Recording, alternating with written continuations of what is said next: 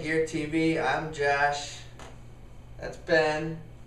And today we're going to be talking about a special product, a beer koozie, but not just any beer koozie. This beer koozie's got an neck strap. It has a neck strap, and we're both wearing one. And this koozie comes from our sponsor for today's video. We've talked about the sponsor before. They're getting at us for one more video, floattripper.com.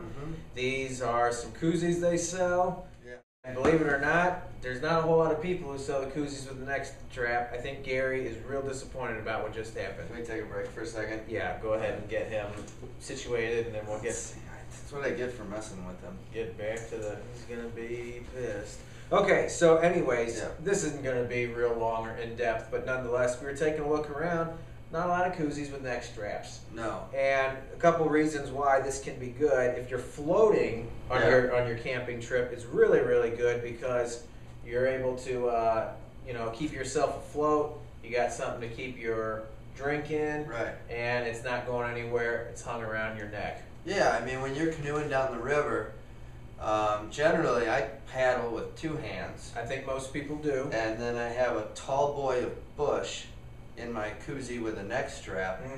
So I got no problems paddling. You know, when I'm not paddling, I'm drinking. It's a lovely thing. Lots of people I see sell koozies with no neck strap. Bunch of bitches. Right. And see, man, do I have to bleep that out? I don't know. I hear people say it on the radio. Yeah, that's true. And I guess they see it on you. I guess you could say that word on my television. We'll have to air this video after 9 o'clock. Yeah. So, but with all those other koozies that are out there, I'm sure they're fine products and worth for keeping your drink cold and your hands warm. Yeah. But no neck strap.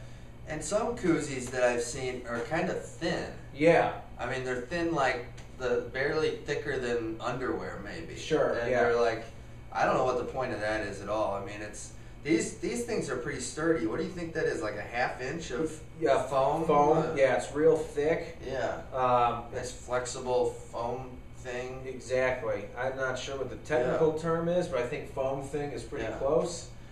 Yeah. So you can buy these at floattripper.com, and they sell them with their logo on them.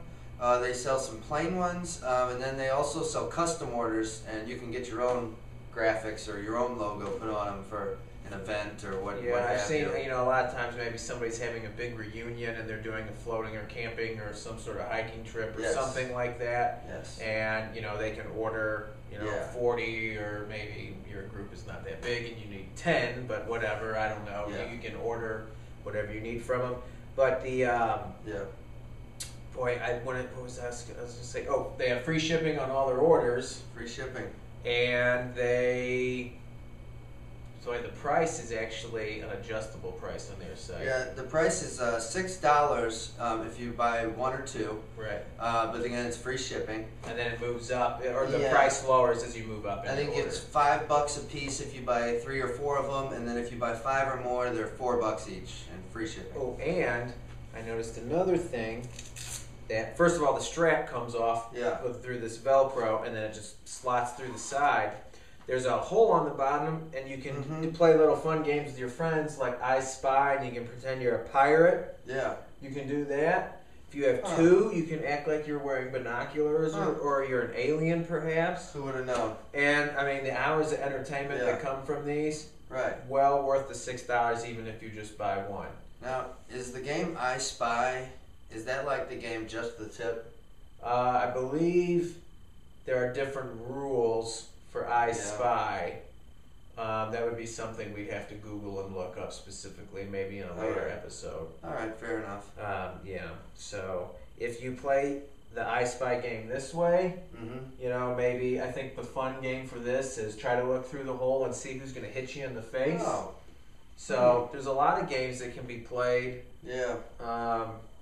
Not sure how Just the Tip This episode's really going downhill, so we better get out of here. We'll see you next time. Camping Gear TV. Look at her, she's a bad man.